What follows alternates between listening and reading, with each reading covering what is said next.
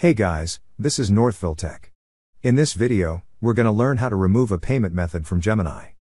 If you don't have a Gemini account, we will put our affiliate link in the description below for you to sign up and get $10 of Bitcoin after you buy or sell $100.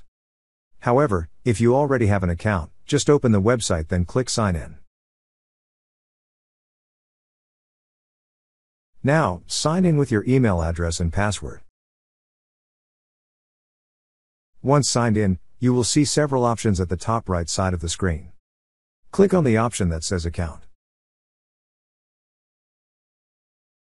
Then, a drop-down list will appear. Click on the Settings option. On this page, you will see several tabs at the left side of the screen. Click on the tab that says Payment Methods. Now you will see the list of your payment methods. On its right side, you will see a button for Manage. Click on the Manage button beside the payment method you wish to remove. Then a drop-down list will appear. On the drop-down list, click on the Remove button.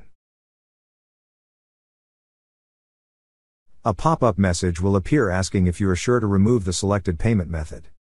To confirm, click on Remove. That's how you remove a payment method from Gemini. Thank you so much guys for watching, and if you have not yet subscribed to our YouTube channel, please subscribe to our YouTube channel as we create tech videos related to financial apps almost every day.